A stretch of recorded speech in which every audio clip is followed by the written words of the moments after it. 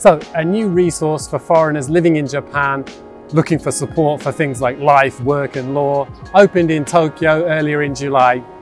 The Foreign Residence Support Center, or FRESC as it's abbreviated, opened near Yotsuya Station in Tokyo's Shinjuku ward, and it's in that building just behind me there. The centre gathers together the offices of 8 public service agencies on a single floor of the Komore Yotsuya or Yotsuya Tower building, which is just right across the corner from Yotsuya Station.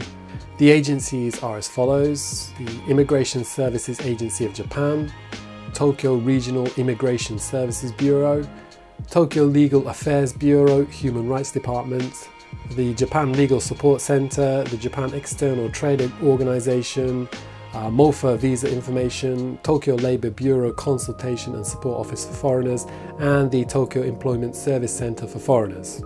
So if you're a foreigner living in Japan and you're seeking consultation regarding legal issues, visa issues, labour matters, among other things, then perhaps a visit to FRESC might be worth your while. The centre has private consultation rooms and remote interpretation is available, according to the reports, in a number of languages, and the centre is open from 9 AM till 5 PM on weekdays. Now, given the situation with the outbreak of the coronavirus, it might be worth calling in advance to see if it's okay to just rock up at FRESC without an appointment. They might not be in the mood to encourage great numbers of people to come and visit them, obviously given the circumstances. The opening of FRESC comes on the back of increased efforts by the Japanese government to encourage foreigners to live and work in the country as it looks to address a labour shortage, the result of an ageing and declining population.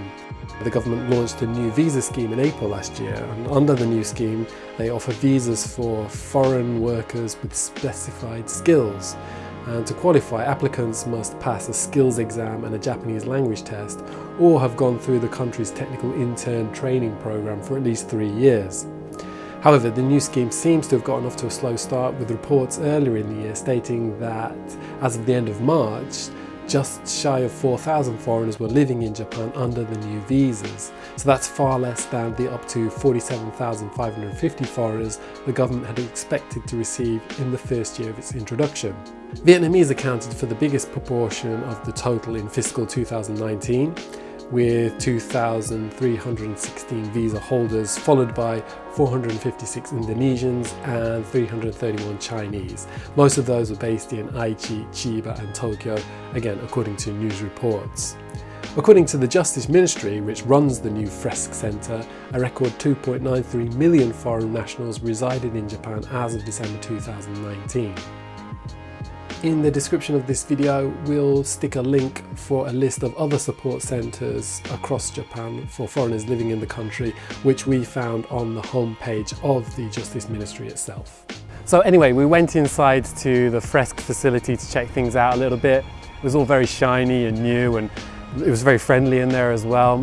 There were also 1 or 2 foreigners in there getting consultations when we visited.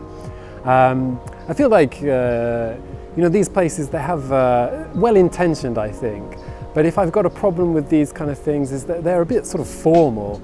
It seems to me that if you're going to open such a new facility, then you could perhaps make it a little bit more casual and a bit more inviting, rather than sticking it on the 13th floor of some office building, which makes it really kind of hard to enter. And that's a shame, I think, because there are foreigners obviously in Japan looking for support, looking for advice, and I think that you could make that, through facilities like this, you could make it easier for them to get that. And you could make it more inviting. Let's serve some coffee in there. Let's have a bit more communal space. Let's have some books, magazines, newspapers, that kind of thing. In 10-20 years time, FRESC is probably going to look like the sorry interior of a city hall that we have to visit to do some bureaucracy that we don't want to do. So I feel like they've missed out on an opportunity a little bit here, but obviously it's only just opened, it's early days, and they're offering the support that foreigners need, so that's great. Anyway, whilst a centre like this is perhaps not reason enough solely to come to a place like Yotsuya, fortunately the person operating the camera knows what's going on in Yotsuya, so after we visited the centre, we had a bit of a walk around and took in some of the sights. Check them out here. Now Yotsuya, despite being in Shinjuku ward, feels a long way from the booming chaos of the Shinjuku Station area, but it does have its own district of watering holes and post-work eateries, Shinmichi Street. This is like the Yotsuya nightlife zone. It's an area of sort of tight bars and stuff, lots of karaoke joints. But as you see, I've got my mask on. Maybe now's not the best time to be enjoying Tokyo's nightlife, I don't know. At the end of Shinmichi, we stopped by Shinoda Sushi to pick up a lunchbox of Sukeroku Sushi, which contained inari sushi, that's juicy deep fried tofu stuffed with rice, and kampyo maki, kind of sushi rolls filled with strips of dried gourd. If you just want something to snack on though, you'd better try the taiyaki at Taiyaki Wakaba, south of Shinmichi, the other side of the busy Shinjuku Dori. I've been told that this taiyaki shop is proper delicious. It's a bit famous in Yotsuya, so we're going to go over here and get some taiyaki. Now, it's probably taken this expat over a decade to get a taste for anko, the red bean paste that often makes for a nasty surprise hiding inside some otherwise delicious looking baked good. I'm fine with it now though, which is good, because there's plenty of it in the taiyaki at Taiyaki Wakaba, which, according to their homepage, operates on the philosophy of always making sure there's anko in the taiyaki right up into the tail, or something like that.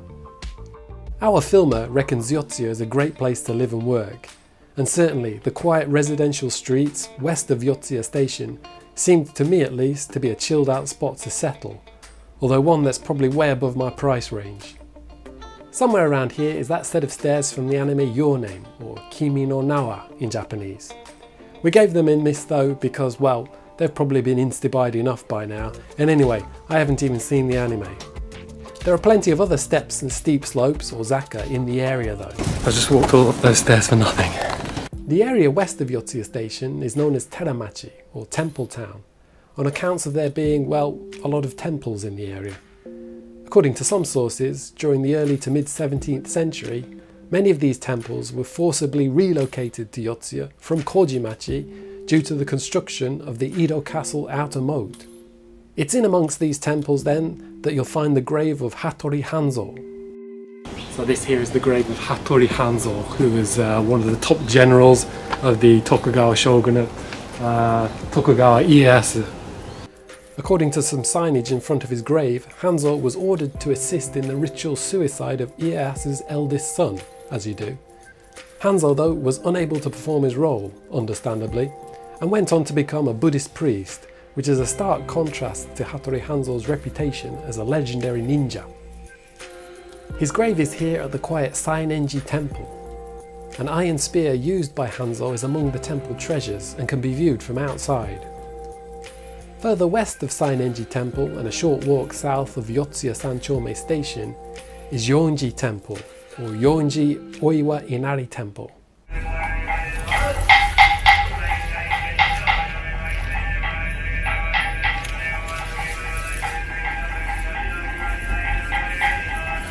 It's a beautiful spot, even if it wasn't the place we were looking for. We were actually headed for Tamaya Inari Jinja, or formerly Oiwa Inari Jinja, famous for enshrining one of the protagonists, Oiwa, in arguably Japan's most celebrated ghost story, Yotsuya Kaidan. Yonji Temple is a cool and leafy spot, and on its website also claims to be the place where Oiwa is enshrined. Confused? So was I.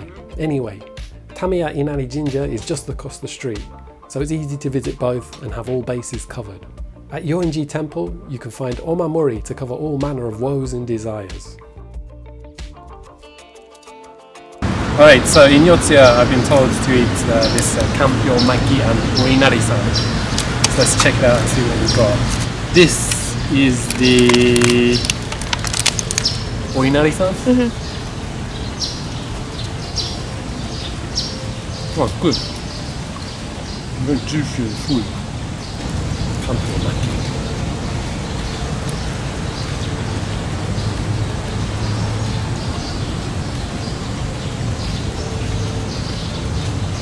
Oh, it's more food. New going there. If you're wanting to overnight it in Yotsuya, consider the state guest house Akasaka Palace, where free overnight stays are available if you happen to be a visiting head of state. Okay, so it looks like we'll have to make do with a stroll around some of the grounds for a small fee instead. If you enjoyed this video, please click on that thumbs up button. Subscribe to the CityCost YouTube channel where you can find more videos about life in Japan. Click on the bell for updates, and we'll see you next time. Bye bye.